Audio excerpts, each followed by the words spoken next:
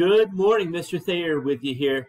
Third grade math lesson. Today, we're looking at Module 1, Lesson 7. Now, we're going to jump into Topic C today, okay?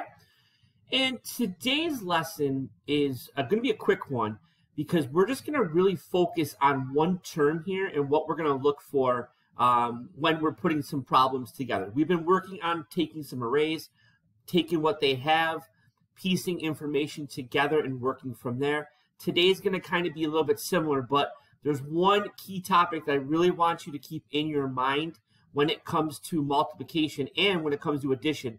I'm going to show you in a second here. So here's my paddle here with our lessons here. So Module 1, Lesson 7, Topic C. We're moving right along here. First things first, skip counting. Got to be able to count by 2s, 3s, 4s. Kind of get that stuff in your head. 2, 4, 6, 8, 10, 12, 14, 16, 18, 20. Got to be able to go by 2s. 3, 6, 9, 12, 15, 18, 21, 24. If you're good at understanding how skip counting, multiplication comes very, very easy to you. So just kind of think about that today. Maybe jot down some notes counting by 2s, counting by 3s, and stuff like that. Okay? Again, I keep coming back to it. Arrays, rows, and columns. Arrays are just that picture or that grouping that we're going to work from. Rows go across in a number problem, and columns go from top to bottom. Okay, so we're going to look at two arrays today. We're going to look at the rows. We're going to look at the columns, and we're going to form a multiplication sentence. Okay, now here is the big part, the big picture idea that I want you to understand here. Commutative property. Okay, big word. Commutative property. And all that is telling us is if you have an addition or a multiplication sentence, there's no difference in order. So if I take numbers and I flip them, not the answer, but the numbers that we're using when it comes to the factors or the addends, when I move those around, if I switch places, the answer is still going to be the same. Okay, so we're going to see that today as we break down a couple of problems. All right, so just briefly, when we're talking about adding, and I could just use my fingers here quickly, if I have 2 plus 3, we know that 2 plus 3 equals 5, right? But if I flip those around and I added 3 plus 2, that would still add up to 5. So 2 plus 3 and 3 plus 2 are still going to give you the answer of 5. And that's what the commutative property is telling us today, that we can switch those two numbers around and it's not going to have an effect on the answer. The same thing holds true when we talk about multiplication. We can flip those numbers, but the answer is going to stay the same. And I'm going to show you an example of that. Okay? So quickly I should say, again, not much on this board. Not much on this board right here. Okay? But I'm going to show you a couple of steps that we're going to make some things happen here. We're going to take what they gave us, and we're going to make some things happen. First things first, let's talk about rows and columns here, okay? So we know that these are our rows, and those are our columns, okay? And you can see that there's two items in each one. So let's start off by counting by 2s. So right here we know we have 2. Right here we have 4. Right here we have 6. And right here we have 8. I told you guys skip counting was going to come into it. 2, 4, 6, 8. Okay? We already took some information from just this quick array. We looked at this array. We counted 2, 4, 6, 8. We're making things happen right now. Okay? So what we have to do is we have to take this array and turn it into a multiplication sentence. So, okay, in our multiplication sentence, we're going to need a bunch of pieces here. We're going to need to have things that we're going to multiply, and we're going to have our answer, all right? We already know our answer because we know 2, 4, 6, 8. We know that there's 8 circles in this array. So we can put that right in there. We know we got 8 circles in our array. All right? So all we need to do is find the 2 factors that are going to go in here. Okay? Very simply, we're just going to look at the rows, how many rows and how many columns. So in this first line here that we're looking for, we're going to look for how many rows we have. We have 1, 2, 3, 4. We have 4 rows. Okay, all the way across is 1, all the way across 2, 3, and 4. We have 4 rows of circles. All right? So those are our rows. How many columns do we have? Let's go right here. All the way down, that's 1 column. All the way down, that's 2 columns. Okay? So we have 2 columns.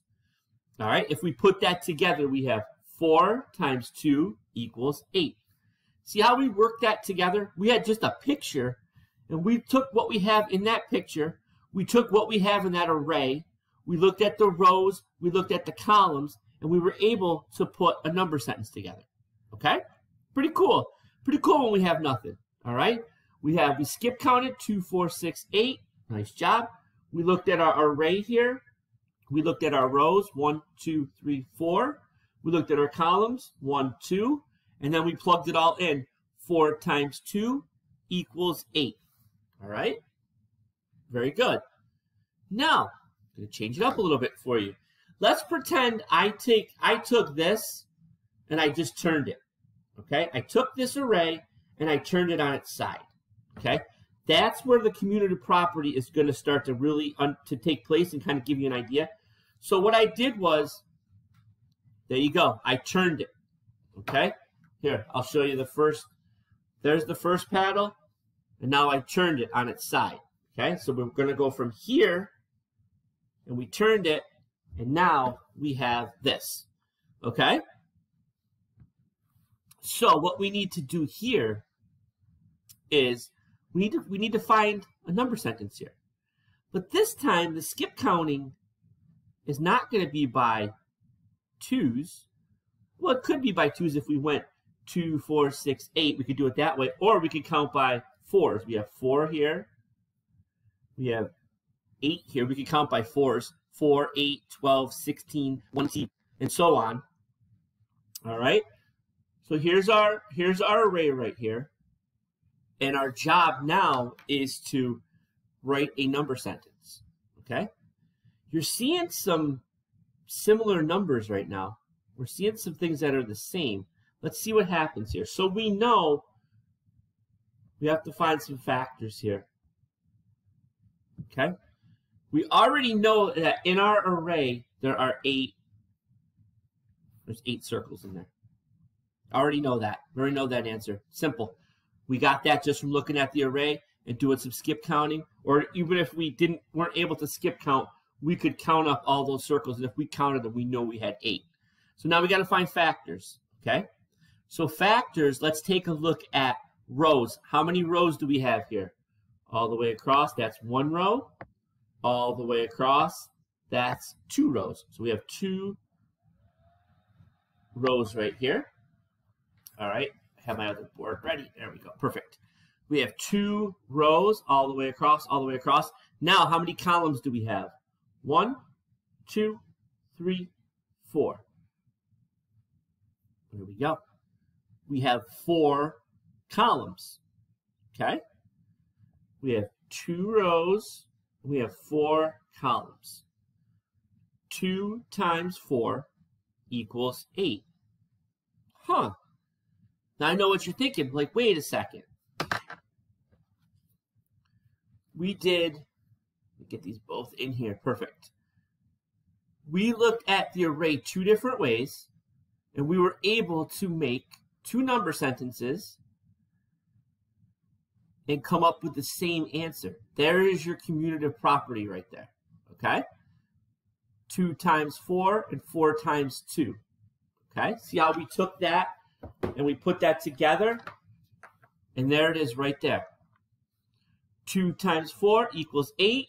4 times 2 equals 8, okay? So if you know those, no matter if you flip them or not, you're still going to get the same answer. And that holds true with all multiplication. So I can put anything else in there. I could put 3 times 1 equals 3. And then if I flipped it, 1 times 3, sorry for my bad handwriting here, equals 3. Okay? So that's the commutative property. Understanding that if we take factors and we flip them, the answer is still going to be the same. Okay? So understanding that 2 times 4 is the same as 4 times 2. Same answer, we're just flipping those factors, and that's what the commutative property is all about. In addition and in multiplication, if you flip those around, your answer is still going to be the same. Okay? Very, very quick lesson today. I want you to practice that commutative property in your answer sheets below. Answer those questions. I will talk to you guys very soon. Mr. Thayer saying, see you guys later.